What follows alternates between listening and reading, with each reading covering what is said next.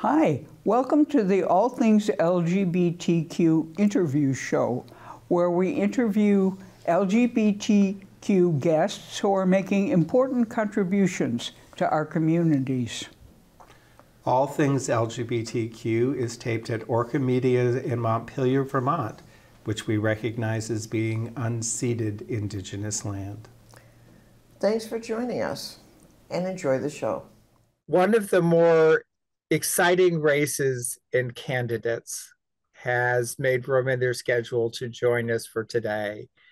And this is someone who's not only their candidacy, but their service to state government I found truly inspiring.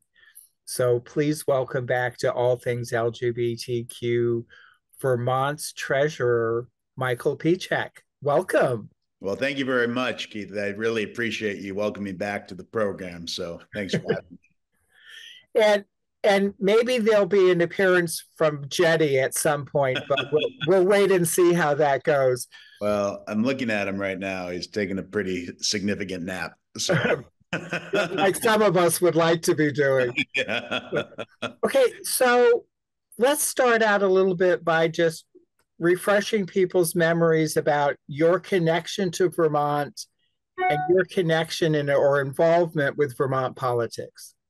Yeah, sure. I mean, I grew up in Brattleboro, and that's where my parents still live, and, a place that I consider home, even though I've lived for the last decade in Winooski, up here in Chittenden County, and I'm very fond of Winooski. But my parents, neither of them were in politics, but they both were really involved in their community. And I think their example of community service is what drew me to think about public service, both in terms of my last job and the current job that I'm in too. They were very involved. My dad was a small business owner. He was always involved in community activities like raising money to bring lights to the football field in Brattleboro so we could have Friday night football games, and having that community engagement, bringing a teen center to Brattleboro that turned into the Boys and Girls Club. So kids had a safe place to hang out after school or on the weekends. And he helped expand the golf course in Brattleboro from 9 holes to 18 holes. And on that one in particular, I remember asking him, I was probably a teenager, 13 or 14, and he didn't even play golf, but he had spent like hundreds and hundreds and hundreds of hours on this project in a voluntary capacity. And I said, why did you spend so much time on this? Took time away from your family and, from your job and, social life or just downtime. And, he said that Brattleboro had given him so much and had given our family so much that it was the least he could do to find ways to give back to the community. And that really stuck with me. And I think of that as sort of a guiding light for me in terms of how, I wanted to live my life, and what I wanted to do as a professional was try to find ways to give back to the Brattleboro and larger Vermont community that I feel like has been so good to me and to our family. And my mom, very similarly, she, founded a soup kitchen when she was right before she was pregnant with me 40 years ago. And she ran it until about 6 months ago. So over 4 decades. And I remember going with her when she delivered food in Brattleboro to people who were, shut in and, forgotten about in many ways from broader community. And she was just so, always so patient and kind and caring and generous with everybody that we encountered. And it spoke to me about this idea that everybody matters, everybody has value, and that's the way we should be orienting ourselves as government, making sure we find ways where everybody can contribute, and we're ensuring that everybody matters from the way that we're implementing policy and the issues that we're working on and caring about. So, from their example is where I got interested in public service. My first foray into politics is probably 11 years old. And I remember going down, like riding my bike down to the Democratic headquarters in Brattleboro and doing signs for Howard Dean. I think it was probably, and we're making handmade signs for something that was happening. And then I'd always just been involved. I worked on some campaigns when I was pretty young, local state rep campaigns and Senate campaigns. I was a page to the legislature in when I was in middle school, and I remember that experience really well. And one of the things that ties back to public service now is I remember Bill Lippert being someone that was someone that stuck with me as a public servant at that time. He was the only openly gay member of the House, I think maybe only openly gay legislator, period. And for me, seeing him in service, making a difference, in leadership roles was really the first time I'd seen an openly gay person, living their life authentically in politics, and gave me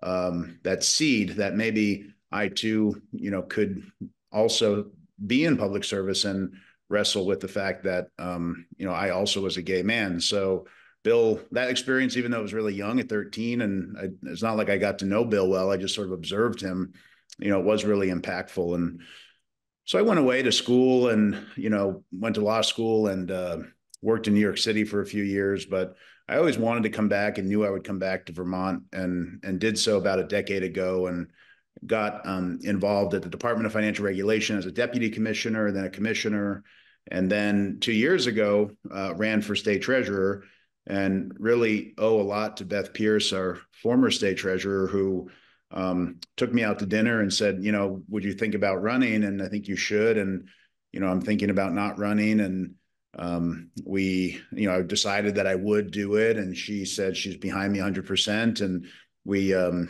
I made my announcement, she was there with me and endorsed me. And that was a big deal. And yeah, so that's sort of, in various ways, even from a young age, I had an interest in public service, and why I had that interest. And I'm glad that I'm in the position I'm in now, because I feel like we're really able to make a difference and blend those two, perspectives that my parents have, of the business owner who's, a chamber of commerce type person, my dad, and my mom, who's more of the social justice person, and, blending those together in the treasurer's office, where we're making sure we are doing all the things we need to do to make a good return on our money, make good investments, but also trying to think of programs that can help, everyday Vermonters with their own financial empowerment. And people may have first seen you as you were the spokesperson for the administration during the COVID pandemic. And as I remember some of the polling, when people were asked who they trusted in state government, your name was always near the top of the list as somebody who was honest and who they felt they could rely upon. So there was a bit of a foundation when you decided to run for treasurer. And coming from financial regulation, there's that financial background and an understanding of the nuances of creating budgets, maintaining budgets, and also working with the legislature. Yeah. So what was it that, and you have made reference to, there are things that you've done with the office of treasurer that's beyond merely balancing the books. So what was it you were hoping to accomplish? And how many of those have you already been able to achieve?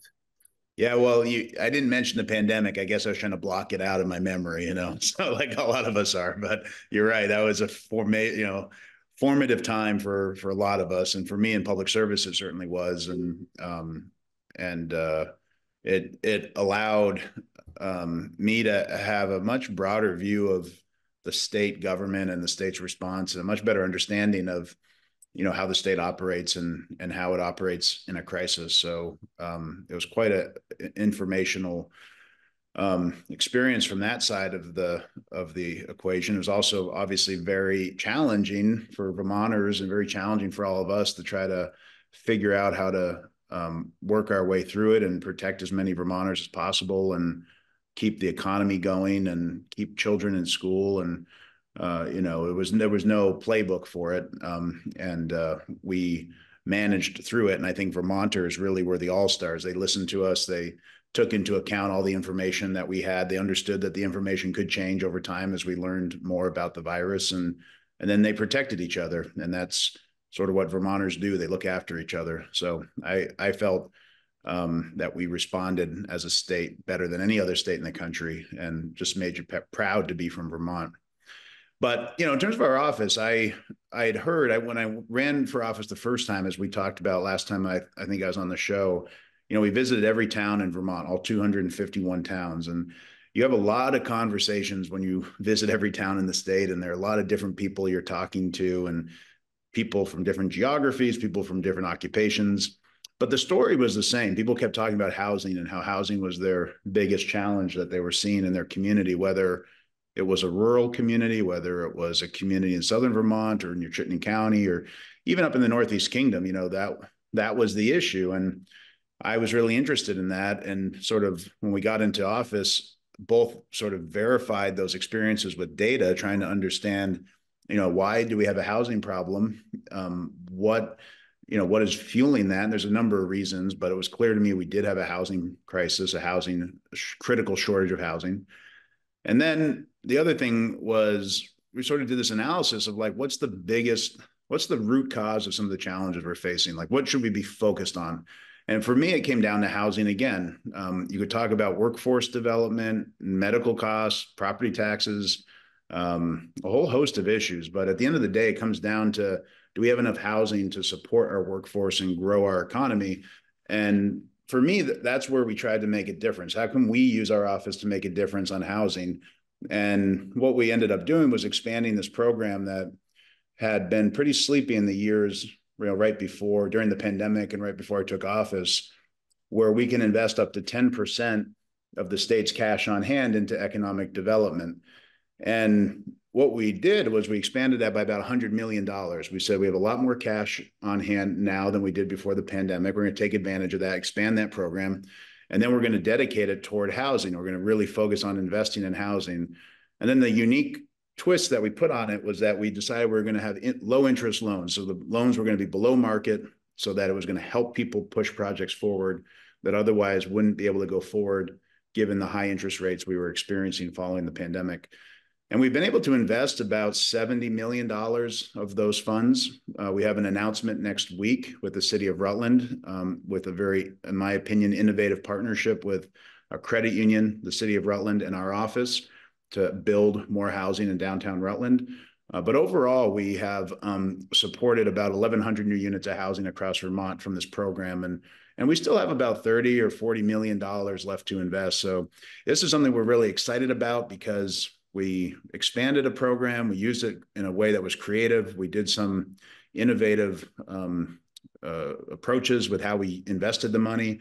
And then we had an impact, and we had an impact on the biggest issue I think we're facing as a state.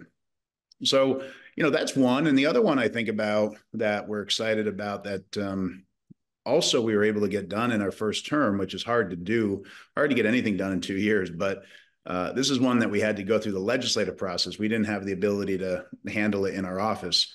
And that's this program called Vermont Saves. And Vermont Saves is a retirement program that will provide retirement access to the 88,000 Vermonters that don't currently have retirement benefits through their employers. So there are 88,000 or so Vermonters. They're generally lower wage earners, generally have lower education attainment levels, overrepresented female, overrepresented BIPOC. They're the exact population we want to make sure that we give them all the tools that we can to be successful. And one of those tools that's important is access to retirement, because the data shows if you don't have access to retirement, you just don't save for retirement. And then you have a much more challenging retirement, with less dignity, less independence. And we're trying to figure out a way we can do that and change that at a pretty low cost. And that's what Vermont Saves provides. So the program will require businesses and nonprofits that don't offer a retirement program to sign up for Vermont Saves.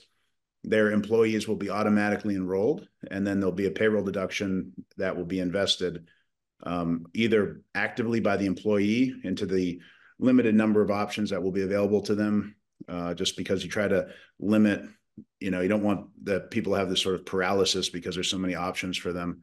But enough options that, they have plenty of choice. Or they can let the default investment happen if they're worried about, how to invest, and it will invest in a way that's consistent with what their expected retirement date is. But employees have the ability to control those accounts all along the way. They can opt out of the program. If they start saving money in the program, there's a Roth IRA that will be set up for them.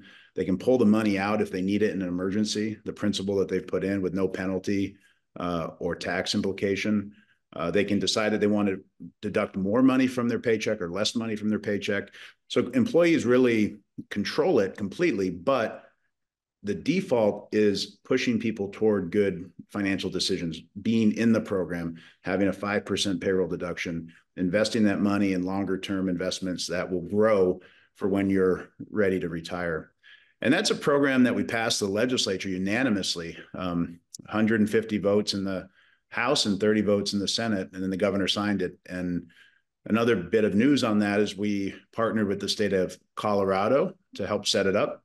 And because they're helping us, we're able to offer it at a lower cost, and we're able to set it up more quickly. And then we just announced that this week we are wrapping up a pilot program where 7 employers enrolled in Vermont Saves. It's operational for them. And then we're going to open it up to all of those other employers by the end of the year. So within the first term, we have introduced the legislation, passed it, operationalized it, and then actually got it running, which we're really proud of. I was going to say, and one of the other innovative programs that I have heard about, and it goes back to some of that root cause analysis of what creates an environment in which people don't thrive.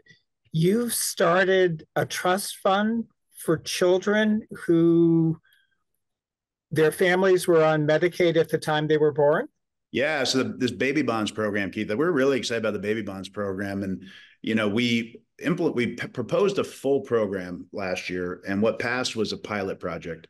So we are in charge of designing the pilot and raising money from philanthropic resources. And we have made some progress on that, but we're hopeful in the early part of 2025, we'll be able to hopefully launch the pilot.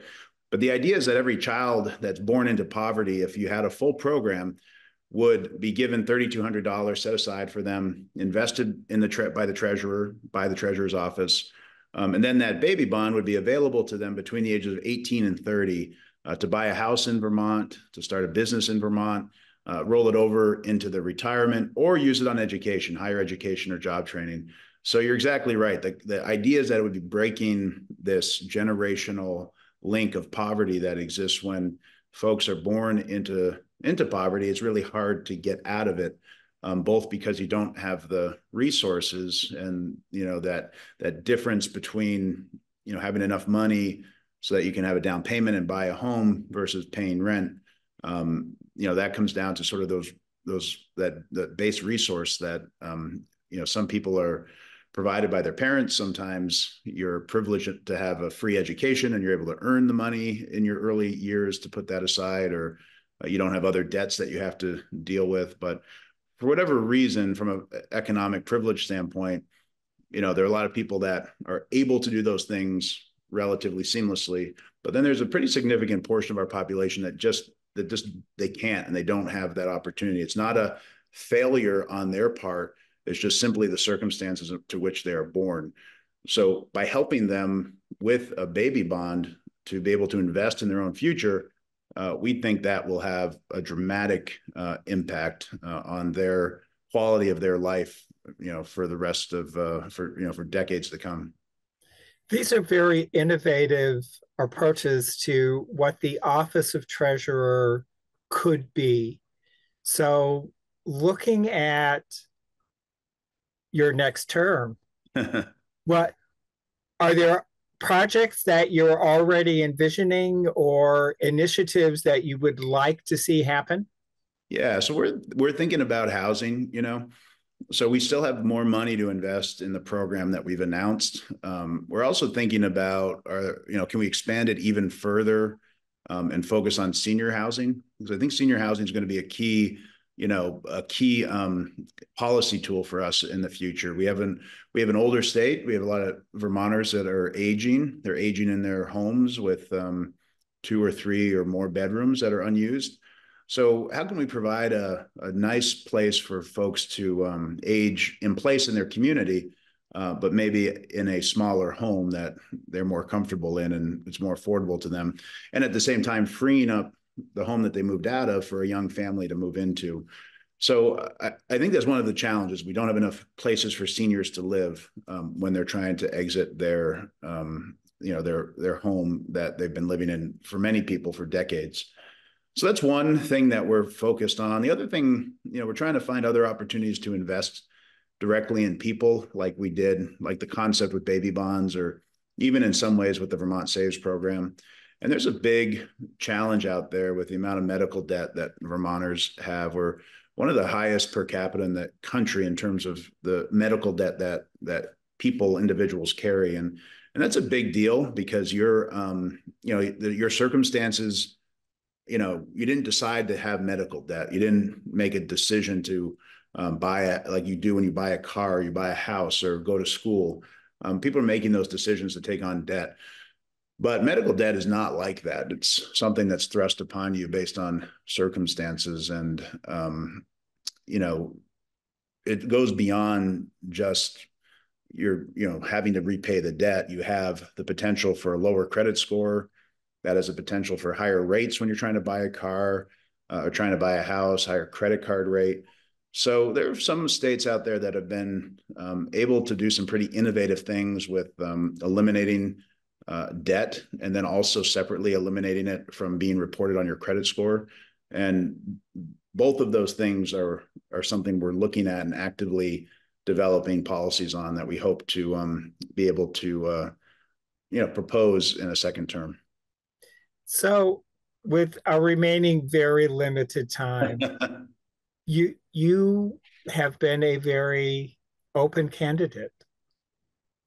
What has that been like? Have you encountered any challenges going out and campaigning or serving as an openly gay man? Well, I feel fortunate, and I always tie it back to leaders like yourself and Bill Lippert, and those that were just from a generation earlier that fought so hard for rights for the LGBTQ plus community. Those are not just civil union and marriage equality, but protections in the workplace and protections around healthcare coverage and the like. So I think, through all of that really hard advocacy and really hard work, folks like yourself have made it so much easier for me to serve. And I hope to, the very least that I could do is try to make it a little bit easier for folks that follow me to be able to serve as well. So I feel both a tremendous amount of gratitude and pride and respect for everything that you and others have done before, and then an immense amount of responsibility too, because you have to make it better for those of you who follow. So I felt very fortunate that I have not encountered a lot of negativity. It's hard for me to even remember a specific incident that, and I've had other friends that have had challenges living out and open in Vermont. I just haven't had to experience that. So I know others do in Vermont, and we have a lot of work to still do, but I think we've come a long way. And I made a really conscious decision to be very public, with my sexuality, partly because when I wasn't elected, I didn't always make an effort to do that. But when you're a public official, I think transparency is really important. I think authenticity is really important. My husband, Will, we got married this summer, just 6 weeks ago. When you have someone that's a part of your life that's really important, then you want to share that with the public as well. So it was, for a number of reasons, a very intentional decision. And I've been felt really just, again, tremendous gratitude by the response we've received from Vermonters. And with that, thank you so much for your kind words. Thank you for your service to Vermont. And I look forward to continuing to interview you for years to come, such as maybe when you become governor. So thank you.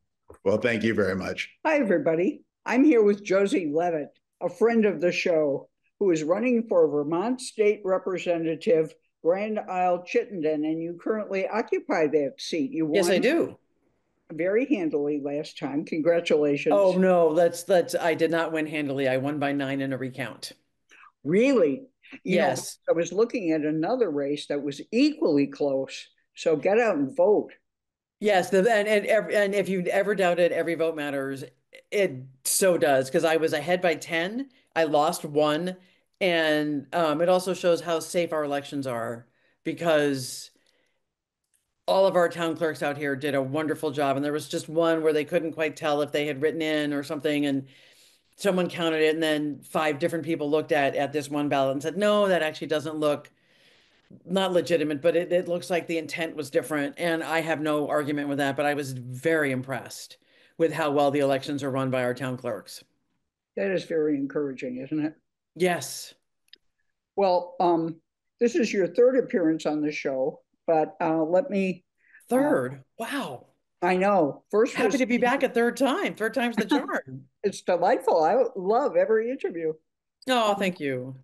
Well, let me tell the audience, in case they don't know, you came to Vermont in 1996, where you started the Flying Pig bookstore in Shelburne.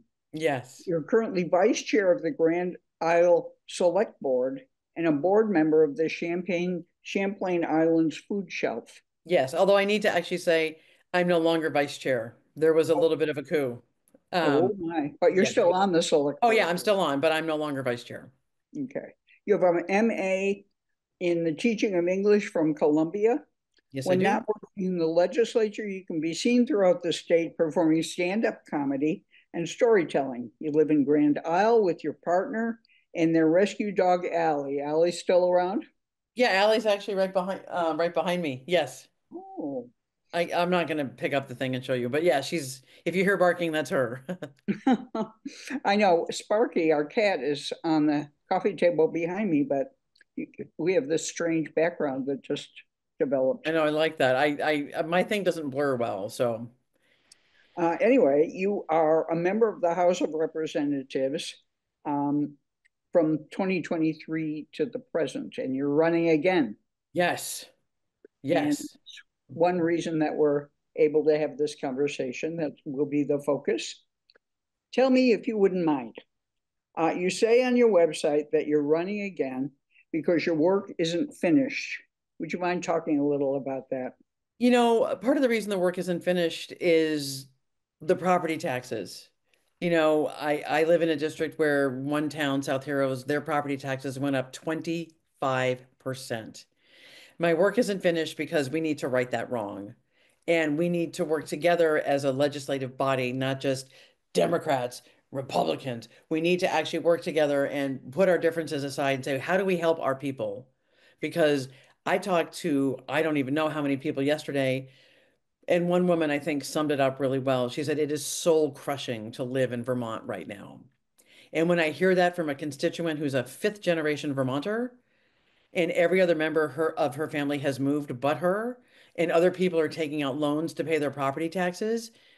We need to fix this, and we need to fix it this session. We can't wait 2 years for the educational, what is it, the Commission on Public Education to give us its study, which is going to be due in 18 months. We need to do something now. And I have one little bill in the works that's we're drafting it now that will allow more people to qualify for property tax relief, because it will exclude some categories of folks whose incomes will no longer count towards the household threshold, like disability insurance. You know, I had a constituent whose 2 disabled kids, adult children, moved back in for a variety of reasons, and their disability insurance was being counted towards the household income, and it put them over the threshold, and they needed all of that money that they got before the kids move back in to pay for their property taxes because they own their house outright, but they can't afford the property taxes. And now because the kids have moved in, they didn't get any income sensitivity. So Hmm. they're taking out a loan. And that's just, you shouldn't have to take out a loan to pay your property taxes. And we need to fix this. What is Proposition 5 and where do you stand on it? Okay, Prop 5, Prop 5 happened actually 2 years ago. And it was the reproductive liberty bodily autonomy bill. And it was what we voted on in 2022 that we and that because we changed our constitution to enshrine these rights in our constitution. And the shorthand for me on that is called Prop 5.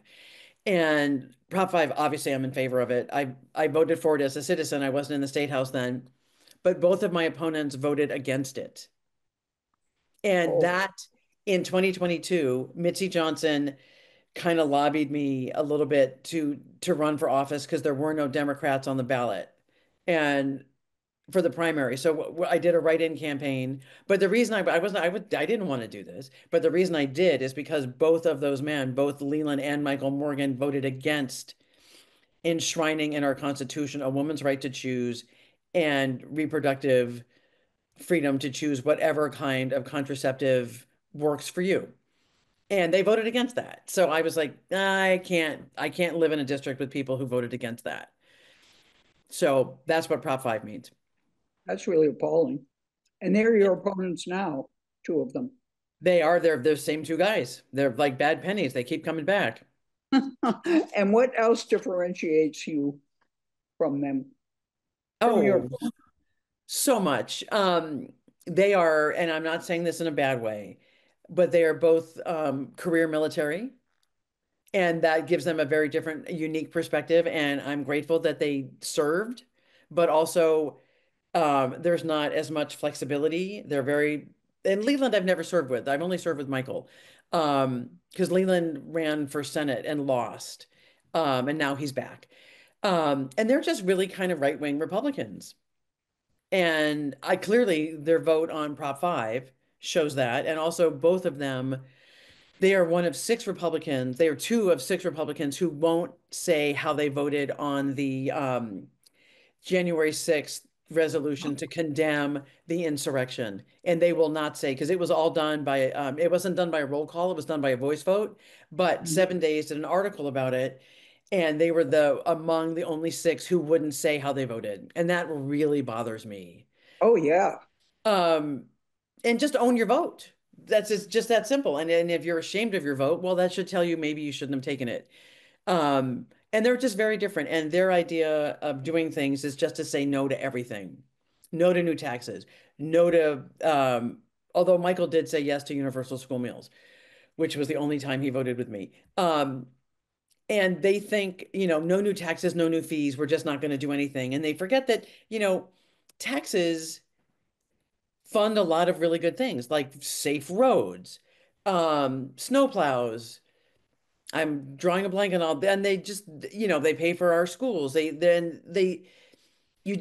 no is easy, but coming up with a real solution is harder. And they stop at no and don't come up with solutions. So, and I don't think they truly represent this district because and we'll take the Proposition 5 vote, they voted against it. 500 people took out a 2-page spread in our local paper pleading with them to vote yes.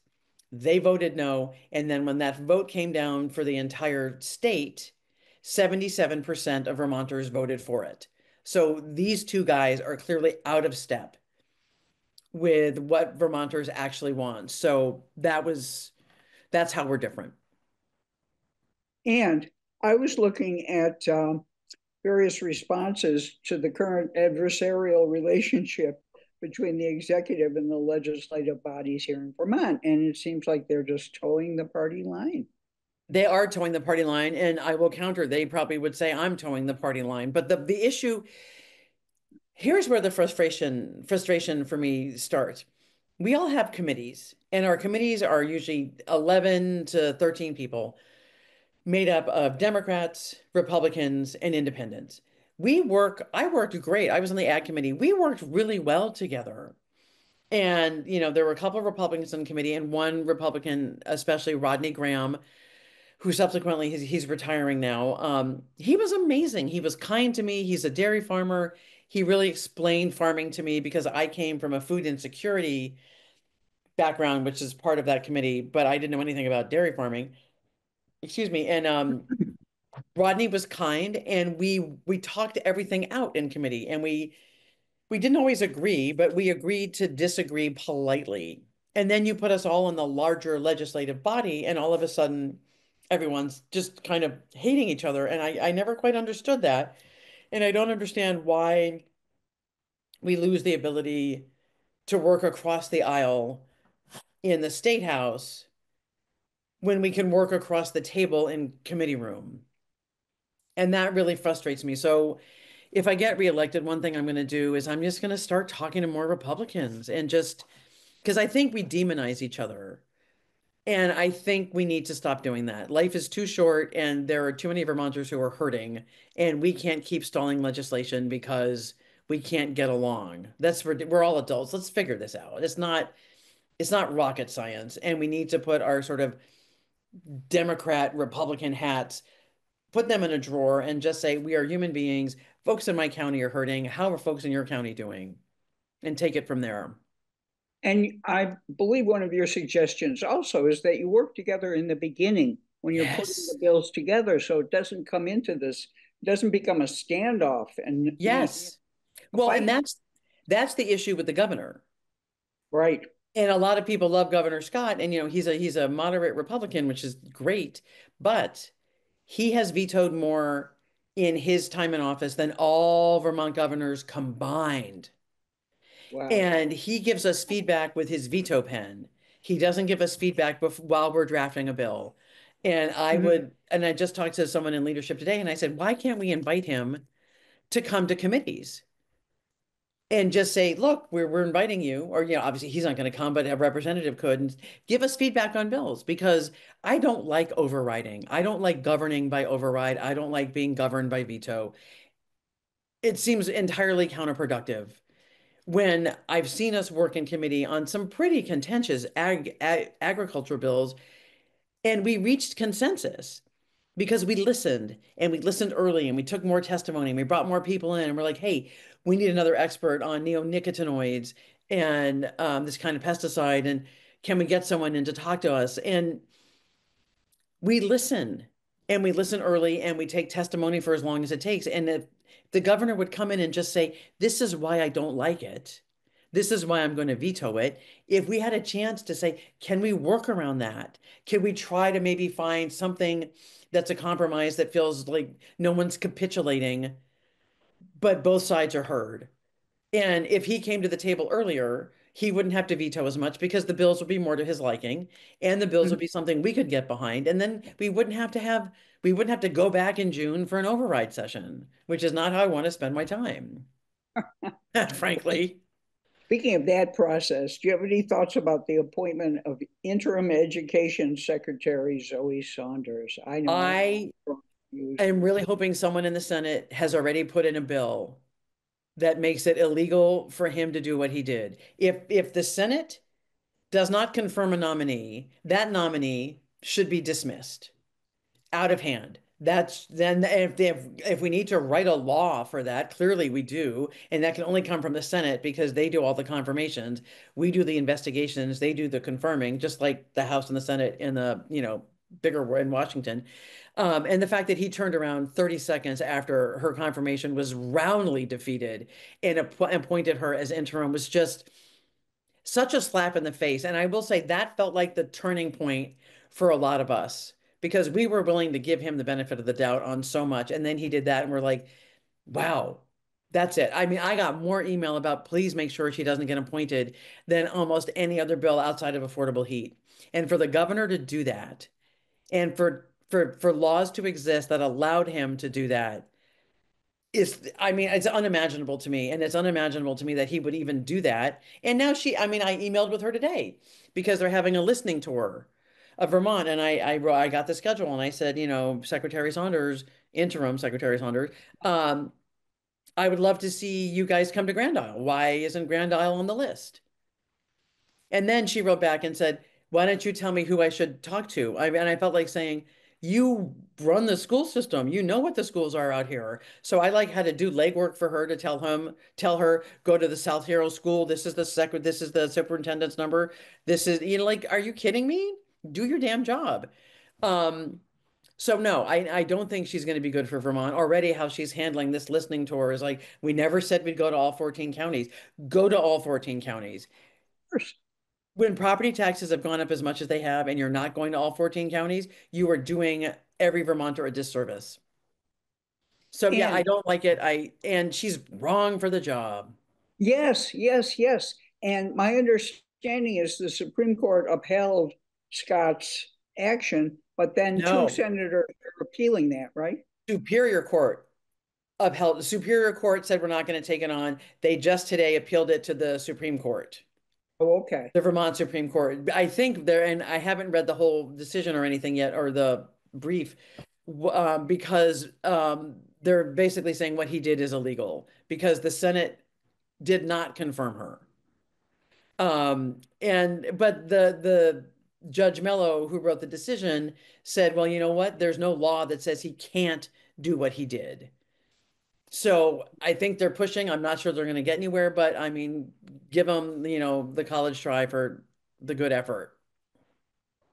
Yes. But you're right. It might have been a turning point because I feel really hostile now about the Yeah. whole thing. And I was never a fan of Scott, but now I'm really irritated. A lot of people are not a fan of Scott right now because he's also playing, Scott is setting the tone from the top of antagonism, misinformation, and, I mean, I've had things that he's written about me and part of an ad saying these legislators voted to spend billions of dollars. No, we didn't. We voted for the Affordable Heat Act, which was a study. We didn't vote to spend billions of dollars. And if you don't understand how to read the law that was passed, then I feel I'm more nervous about the state of Vermont than I was before because it clearly says this is not the law. This law was to uphold two studies. That's it. And now we come back in 2025 and we talk about the study. There's no bill. There's nothing. We haven't approved the clean heat standard. We're talking about how to do it, but we haven't done it. But they're using scare tactics, and it's all over Instagram and it was all over Facebook. And one thing that I'm doing, the only way that I'm keeping myself sane is I'm barely on social media. And what I've done is I've blocked everyone who's negative. Everyone. You're just the Republican. I had to block the VT GOP, the Vermont Republican Party, because they were putting such garbage up about me. And they used my name, Josie Leavitt's bad for Vermont. She's the reason Vermont's unaffordable. And part of me is like, wow, thanks. I had no idea. Just me by myself was causing all this. So it's just when the messaging starts from the top, kind of like Trump opening the door. You remember the Pride Center days when Trump was campaigning and hate crimes spiked Mhm. because when someone can get away with that kind of rhetoric, be it Trump or to a lesser degree Phil Scott, it normalizes this behavior and it normalizes lying. And yeah. So yeah, I got some feelings about it. It's like he's campaigning against the legislature. He's exactly campaigning against the legislature because what he wants to do is get rid of all the Democrats Hmm. and put in moderate or less moderate Republicans. And I have to say, I had one interesting phone call yesterday. This woman I called, you never know what's going to happen. She's like, I was on the fence about you. And I said, okay. And she said, but I did what the governor said, which is know their record before you vote. And she said, I looked up your record on your website and I agree with every single vote you took. So my husband and I voted for you. All right. And I was like, rock on. So that was great. Um, anyway, yeah. One thing that I really liked about your website is that you account for people who don't have computers. And you have a note that says, look, if you don't have a computer, although it's on your website, I must have seen it somewhere. No, well, no, it is on the website, but I've had three people reach out to me and say, my mom, my grandma, my uncle, they want your voting record, and I've printed it out and I've mailed them all 26 pages And I'm like, here you go. Absolutely. And nobody does that, because there are a lot of people, not only Yeah. broadband, but, people don't have computers. I mean, we, And some people out here can't afford internet, and I'm not going to make them, and on some of my mailers, I've even said, because I sent out a mailer that says I stand by my record, and I had a little QR code. And on the other side, there was a thing about, how to vote. And then there was a little asterisk saying, if you don't have a computer, but you want my voting record, please write to the address below and I'll get it to you, or call me. Mhm. That's why I my, try to be really reasonable. well, I think, no one does that anymore, as I just said. It's so important and sensitive of you to put that up there. Well, thank you. I try to include everybody. Um, Let me ask you about your committee work. You serve on three committees: the House Committee on Agriculture, Food, Resiliency, and Forestry, the Canvassing Committee, and the Summer Government Accountability Committee. Would you mind talking about your accomplishments on each of these committees? Sure. The canvassing committee is just it's almost a pro forma thing. And that's not a real committee. I mean, it is, but we don't meet, we just count votes periodically. And the summer accountability committee was last year. We only met for 6 weeks, but we wrote a final report that was basically how can we hold the legislature more accountable for not being duplicative with laws, and also making sure that we get the reports that we're supposed to get, and we're not asking for the same report from 5 different committees. Um, and that has been drafted into a bill, and then it did not get off the wall, which is basically our way of saying it didn't make it into the committee yet. But we're going to bring it back next session and just try and hold everyone. It's just a way to hold us accountable and make sure we're getting the reports that we're getting, and that we're not asking for things we already have. We just don't know how to find them, which might sound silly, but it's sometimes can be very hard to find a report. And then the ag committee is that's the committee that I go to every day. And we've done amazing work. We passed the neonicotinoid ban, excuse me, which bans persistent pesticides. And we had a bill for young farmers who were new to farming and giving them some financial assistance. I'm trying to think what else we did. We've done a lot, but I can't think of anything. Oh, we did some, and we have some other bills where we just sort of tighten up old language, so you can't sell an egg that's been candled, because the old-fashioned way of looking at, so things like that, but also bigger things to just really help support farmers. And the biggest thing we did was universal school meals. That Very came nice. out of our committee.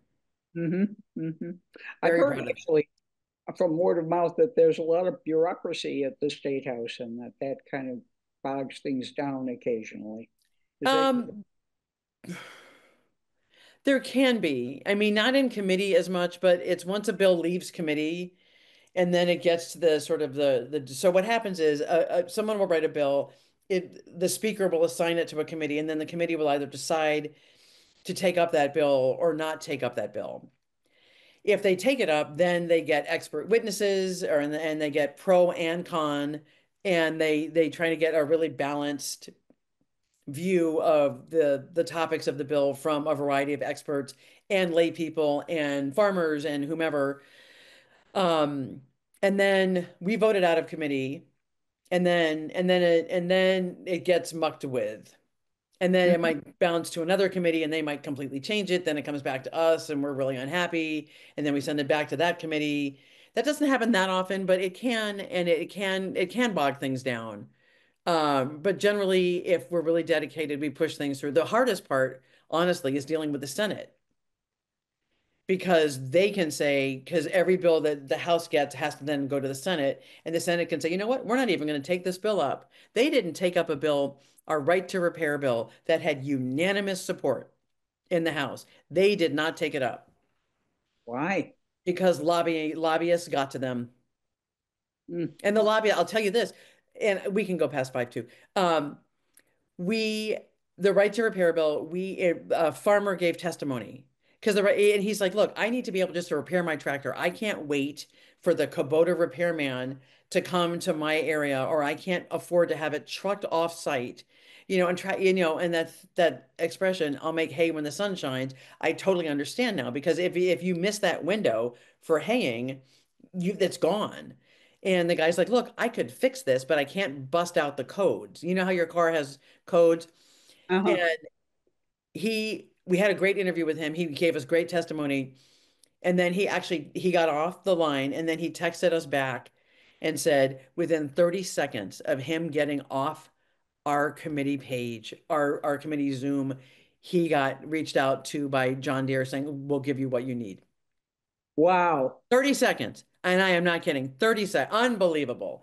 So they are there, they are watching, and they are very powerful. And that's why this year, the only PAC money I'm taking is from queer groups. I'm not taking Mhm. it from any energy groups, NEA, labor orgs. I want every vote I take, if I win, to be completely unfettered by PAC money donations. That makes perfect sense, doesn't it? I'm And trying. that's rare too. Well, I'm lucky. I'm gonna knock wood that I'm a good fundraiser and I'm not in a financial hole. Hmm. And I was able to I front loaded and I raised a lot of money early. I had $10,000 by March because I didn't want to be campaigning hard and not being able to do things because of financial constraints. Hmm. So I thought about that and yeah, and I've raised as much as I'm comfortable spending, which works out great. Uh-huh. That's great. Yeah. I do have a question that we didn't Yes. review before, and it's kind of broad. What's your sense of the electorate right now? I mean, it's so anxiety producing to turn on the TV and listen to the You news. mean in the In national Vermont, I guess. Vermont, I think we're going to be okay. Um, I think we're going to lose some Democratic seats, and I very well could be one of them. Oh, I hope not. I hope not either, but this is a really tough district. I mean, Mitzi Johnson, who was the Speaker of the House, lost by 20 votes. I won by 9. The margins are getting smaller and smaller. And Leland and Michael Morgan have a huge following in Milton. And Republicans really like them. Democrats don't. And a lot of people are disgusted by how they're campaigning because it's so nasty. So I think that's actually going to backfire on them. But I will say, excuse me, not half, probably, no, I'm going to say half. Half the people I'm calling who I talk to, almost every call ends with, what do we do about Trump? And that everyone is so anxious about that. And I'm like, well, first of all, you don't vote for him. And second, I just hope Kamala wins by enough that no one can say, well, this was a squeaker, or they're gonna, bog it down in court for years. I don't know. Everyone's on edge. I could go either way. I mean, everything is so close. My race is really close. The Trump-Harris race is really close. I will see. I mean, I really hope Kamala wins. Excuse me. There does seem to be a ground. I mean, she's raised $1 billion in like 6 weeks or something absurd. Mhm. A billion. But why are we spending $1 billion on this campaign, on any campaign? Think of what we could do with $1 billion in Vermont. My God, and the money that we're spending on Vermont. I mean, I look at some of the Senate races, they're spending 70, $80,000. And Phil Scott's throwing thousands of dollars at as many people as he can. And we're spending too much. And I don't agree with that. No. Anyway, I've gone off topic, but here's what I hope. Every Vermonter got mailed a ballot. I hope every Vermonter turns in their ballot. Hmm. Hmm. And then we will see what happens. And I think we're on track to have 80% voter turnout because we've had that much early voting. So that's astonishing. And go Vermont for that. Yes. Yes. So speaking of your race, what can viewers do to support you? If they're Democrats, there's a thing called Mobilize. They could go to the Vermont Democratic Party main page and they'll find the Mobilize thing there.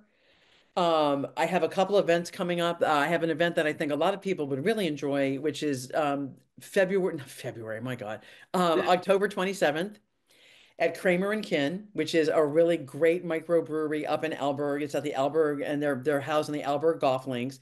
And there's that Sunday, October 27th, from 4 to 6. And Lieutenant Governor Zuckerman will be there. Senate candidate Andy Jula will be there. I'll be there. Luke Richter, who's running with me, will be there. And Howard Dean is a special guest. And rumor has it there will be other special guests, but no one will say anything to me except there's going to be some special people coming. I'm like, okay, but they won't tell me who. So, I mean, I have no idea. But I think that's going to be a great last chance for folks up in this district to say, okay, I've got some questions. I haven't voted yet. How do you stand on this? And it's, the last one of these I did was just a great roundtable discussion. Mike Pieciak was there, and it was me and Mike and Andy Julo and probably just 10 people, but it was an amazing discussion. And that kind of voter contact really matters. And also we'll have appetizers, and Kramer and Kin is catering it, but also some of the Democrats themselves are bringing appetizers. And we clearly have some chefs in the mix because the appetizers are always amazing. And the beer is great. So if you're in the neighborhood, I urge everyone to come up because I think it's going to be a really wonderful event. And that's the day after we air. So Oh, perfect. timing. Perfect. That's fabulous. Well, Josie, this has been fun as always and very Thank you. I feel the same. and I have to encourage our viewers to vote for you and support you in any way they can. Thank you very much. I appreciate that. We need, every Democrat, we can't be, this is the year we cannot be complacent. You can't No, assume your neighbor is going to vote. Every single person has to vote. That's the only way we're going to win this. Josie Leavitt, thank you for joining us. Thank you very much.